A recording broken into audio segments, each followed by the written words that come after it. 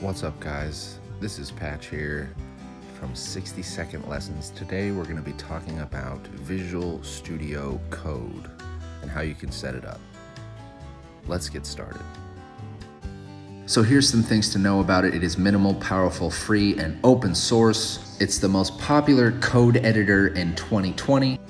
Here's how to download it. What you're gonna do is you're gonna go to code.visualstudio.com, click the download button. Once it's on your computer, double click to install it.